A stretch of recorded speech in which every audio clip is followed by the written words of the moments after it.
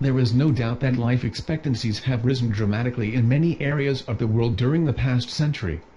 The average life span of anyone in an industrialized nation has increased by over 30 years due to improvements in public health, vaccinations, and disease prevention since the turn of the last century. Fewer people have been negatively impacted by uncontained outbreaks of infectious diseases such as smallpox that can be vaccinated against, or from easily treatable conditions like pneumonia. Rising longevity along with falling fertility rates are the primary reasons for the recent aging of the world's population in more affluent areas such as the United States and Europe, recently causing their citizens to start graying rapidly. The human lifespan limit is believed to be close to 125 years, although very few of us reach that ripe old age. Why don't more of us make it to even 100 years? The reasons are varied, but nearly all of us experience life-shortening disease states while our cells still have the capacity to keep dividing and recreating themselves, ones such as heart disease and cancer. Thus, while it may not be possible to change your cells, pre-programming, prevention, or better treatment of these diseases, if they occur, will allow you to come closer to your unique Hayflick limit. Cellular changes associated with aging. Aging causes functional changes in cells. For example, the rate at which cells multiply tends to slow down as we age. Certain cells that are important for our immune system to work properly, called T-cell lymphocytes, also decrease with age. In addition, age causes changes in our responses to environmental stresses or exposures such as ultraviolet light, heat, not enough oxygen, poor nutrition, and toxins, poisons, among others. Age also interferes with an important process called apoptosis, which programs cells to self-destruct or die at appropriate times. This process is necessary for tissues to remain healthy, and it is especially important in slowing down immune responses once an infection has been cleared from the body. Different diseases that are common in elderly people can affect this process in different ways.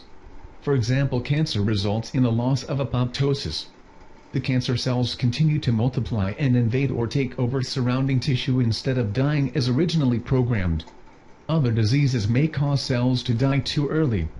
In Alzheimer's disease, a substance called amyloid builds up and causes the early death of brain cells, which results in a progressive loss of memory and other brain functions. Toxins produced as byproducts of nerve cell transmissions are also thought to be involved in the death of nerve cells in Parkinson's disease. How much your genes matter. Your genes apparently determine 20 to 50% of how long you will be alive. In the United States, women live about 5 years longer than men. For women, the most accurate predictor of their genetic effect is chronological age at menopause. The mean age of menopause for American women is 2 years, but in general, the later that menopause occurs, the longer a woman will live. If you have not reached that time of your life yet, your mother's age at menopause will give you a reasonable estimate of your expected menopause and probable genetic age. In actuality, your genetic age is neither a direct determination by your mother and father nor the direct result of the gene mixture they gave you. Rather, your endowment with specific anti-aging genes may enhance your longevity. For instance, if you have the certain genes associated with a more normal blood pressure, you have a better chance of living longer. Similarly, if you inherited certain genes associated with better fat metabolism, you will age more slowly than someone with other genetic characteristics that cause the body to deal with fat less effectively, which may be associated with increased heart attacks and a greater risk of Alzheimer's disease. Other genes that have been suggested as players in aging include those associated with how well you deal with stress or your body's hormonal response to stress. Your levels of growth hormone. How well your body controls levels of inflammation, which are known to contribute to heart disease and diabetes. And your cell's ability to produce energy. Mitochondria are tiny biochemical power plants in cells that convert food into energy. Mitochondria contain strands of their own DNA that are separate from the cell nucleus where the body's genes reside. Scientists say the Swedish experiments clearly show that a high rate of mutation in mitochondrial DNA has an effect on aging. While new longevity genes or genes are being discovered at an amazingly rapid rate, until the time that gene therapies are available to alter your genes for the better, it may not be that important or comforting to know what types of genes you inherited. Biomarkers of tissue and organ aging. Different tissues and organs change over time at varying rates, so enhancing their function by taking the steps in this book will likely slow your rate of biological aging and in some cases even reverse it. Worst aging signs and effects. 1. Muscle mass decreases. Muscle mass decreases and older people tend to have lighter body weight. They begin to lose weight as their muscles are not that well developed anymore.